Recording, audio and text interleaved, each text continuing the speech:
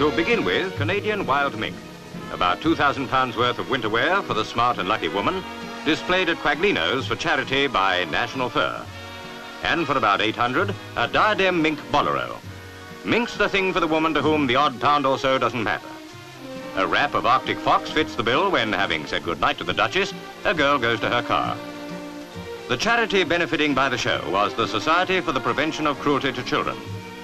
Comparatively cheap, but delightful nonetheless, are the coat and jacket in black and white Syrian kid.